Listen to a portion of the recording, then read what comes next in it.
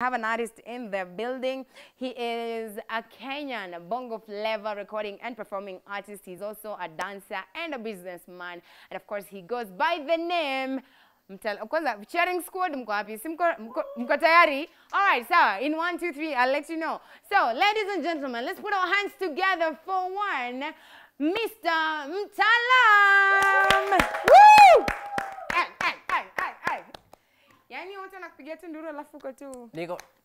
Nice. Now we are talking. Welcome to the show. Thank you so much. Liku vile inafaa imeweza. Nashukuru. Nashukuru. Hizo viatu alafu tunazongea after show. Tutaongea nyuma ya tent. Nyuma ya tent. Nyuma ya tent. Ndio tusichame. How you doing? I'm good. So do we call you Hazina or do we call you Mtaalam? Any can do. Any can do. Yote ni yangu. Zote ni zako. Zote ni zangu. Nice. Alafu, so maybe before we get started, nimekupea intro, lakini mimi utaka tu watu wajiintroduce tena, just kama kuna kitu nimeacha nje, you talk to your guys at home. Yeah, this is Hazina Mtaalam. A musician, a bongo artist from Kenya. I'm recording and a dancer and also a businessman. Yeah. Yeah. A businessman, tunauza nini? Cladi. No wonder look imeweza. Wazi tu kwa unauza kladi alafu pia wewe you know. Baby. All right, so let's talk music. How far along did we get started? For how long have you been doing this? Did you always do it since you're in school, or is it just something you developed passion for later in life? I started doing music when I was still school. Nikiwa bado primary school. Na pale ndo niligundua kipaji na nikaamua kukichimbia na kukikuza. After nikiwa bado primary kulikuwa na tashwishi kidogo hivi kwa sababu sikuwa nimejua bado nataka kufanya genre gani. You know, like you love music but you don't know where you are. Yes, exactly. So kidogo being raised in a Christian family, nilikuwa nimekaubo kutosikiza muziki nyingine. As in nilikuwa nimeambiwa bongo it's at least the clean song. Hapo ndo kina Rayvanny walikuwa wanaanza, kina Diamond alikuwa ame-establish Wasafi. So at least they were producing some good music and clean music. So kwa familia ikaonekana hiyo ndo muziki mzuri, angalau unaweza sikiza, kijana anaweza sikiza, mtoto mdogo anaweza sikiza pia. So growing up kusikiza bongo, nikaingia high school. So hapo ndo I think I captured the art ya bongo. And nikaamua like, why can't I just venture into it and just realize myself into it, nione at least where penye inaweza niweka. Exactly. Yeah. Right, so does that mean when you started singing, your parents had a problem with that? Sababu, first of all, just listening to music was a problem. Yeah. Lakini wakakubali bongo. Sasa wewe ukakuja kuambia, sasa unajua itakuwaje? Mimi pia nataka kusikiza. Mimi nataka kukua msanii. How did they take it? It wasn't really positive. Yeah. At first haikuwa positive. But you know, if you really want something, you just have to go hard on it kabisa. Lazima uisukume, lazima uoneshe like the potential in you, uoneshe tunasema nini? The courage in you yenye unaweza ifanya, yenye unaweza deliver, unapata. So polepole hivyo tu na wakaamua kubuy the idea and yeah, and that's how it came. Right, so so far, what do you love most about being an artist? What are you enjoying so far? And you're thinking, bro, mimi msanii, you own it. Okay, you introduce me, I'm saying, like, I'm not just an actor, I'm not just an entrepreneur, mimi pia ni msanii. Kwanza usanii ndo number one. What do you love most about it? About usanii, kenye napenda ni I get to speak out my mind through music. Right. That's the most important thing. Without anyone having to judge you. No one. I just speak out as in kenye kwa raw, what I feel, what I relate with is what I speak out in my music. Right. And what's the worst part about it? The worst part about it, wow. I really don't know. Distribution. Okay. Yeah, distribution most probably. Yeah. That's the most challenging thing. And marketing probably? Yeah. Distributing and marketing. Distributing and marketing. Yeah. Oh, all right. But we're glad that you actually have passion for it. You love what you're doing. That's the most important part. And your song, your latest release, Maua, you released it featuring Ayana. And before that, there was another version with Taste. No, it's just the same. Ayana is a group of Makini and Tess. Yeah. Yeah. So they formed the group after the song was released. So wakaamua kujiunda na kujibrand pia, nao wakaamua kutafuta muziki kivyao. That's it, because I saw the like two versions and I was like, No, it's just so that's like the audio, yeah, and, and the video. Oh, yeah. no, that makes sense. And of course we see Mtaalam EP, Mtaalam EP, when is that dropping? Mtaalam EP is coming this month. This month? This month. Did you guys hear that? This month? Mtaalam EP is coming this month, so tune in and let's subscribe, yeah. All right, so how many tracks, who have you worked with, who have you featured on this song in terms of collaborations and stuff?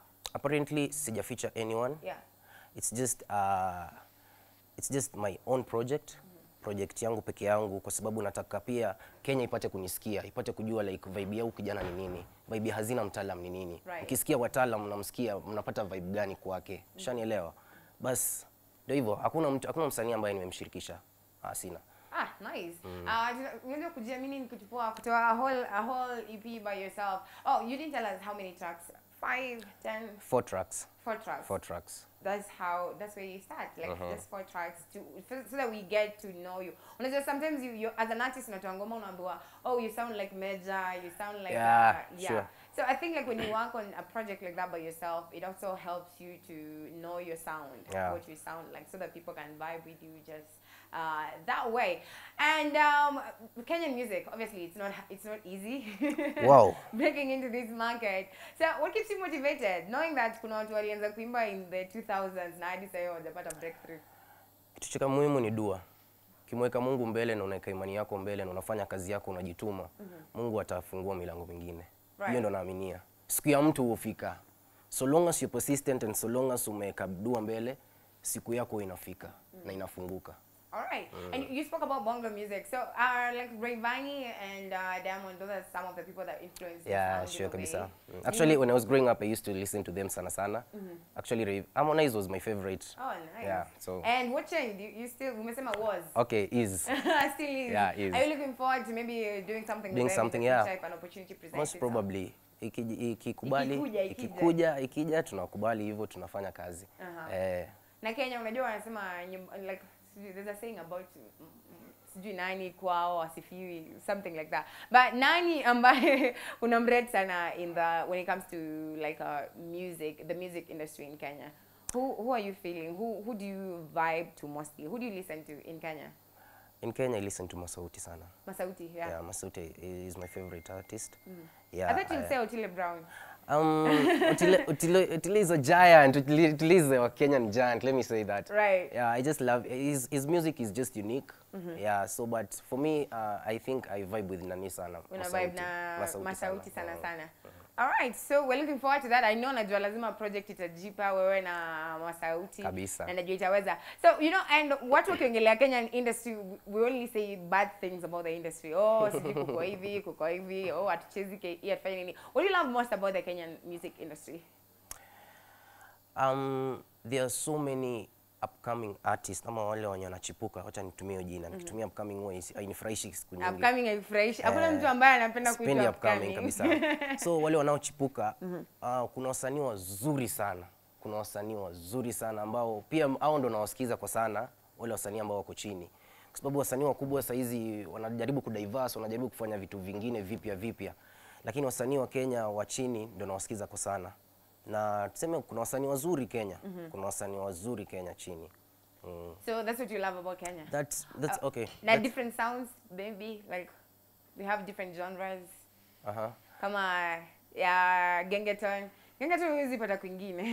Gengeton ni yetu. That's our own. That's our own. Yeah. I love Gengeton. I listen to, who is this guy? Brida. Brida. And speaking of Brida, today is his birthday. Is it today or yesterday? I think today. Should be today. Today is Brida's birthday. And word on the street, I don't know if it's true, but they say he's turning 24 years today. Oh, yeah. Okay. So you want to wish him a happy birthday? Yeah. Bazenga Daddy. Happy birthday mkuu. To more wins. Tunakupenda. Shout out to you, manze. All right. All right, so we want you to perform for us, Maua, but before you do that, maybe you can shout out Ayana and give us the whole experience working with her. How was it? Ayana actually it's a group of two. Oh, Ayana and Tess. Yeah, there is Makini and Tess who form Ayana. Oh. Yeah, so Okay, now they are amazing people. They are amazing people. They are wenye wako na the mind of creativity, as in they want to diverse, wanataka kujua nini nyingine, kitu tunaweza toa hapa tuifanye hivi, tusifanye ya kawaida vile watu wamezoea. Right. Yeah, so that's one thing I love about Ayana, and you should also watch out on them. They're doing good. Yeah, anytime they drop new music now, you know the link.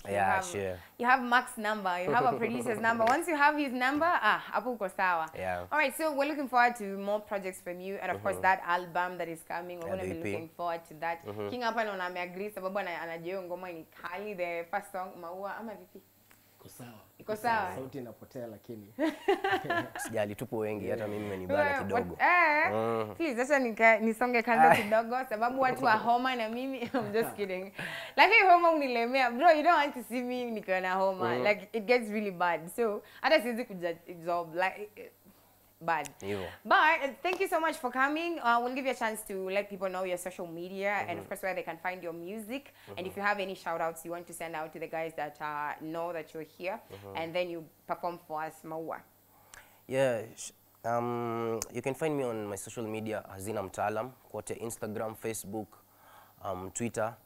Then I want to shout out Cheza Africa Distribution. Cheza Africa Distribution. Yeah, those guys they're awesome. I love them. Yeah. Ningependa tu tuwape ile recognition yao. Okay. Nice. So this Cheza and of course your friends, your fam for tuning in, and Ayana. That is Tess and Makini. Tess and Makini. Shout out to the both of you. The song is fire. We love it. And it's playing right here on Bounce Nation for the first time.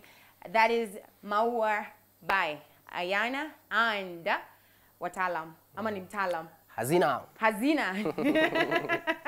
By Hazina. Let's go.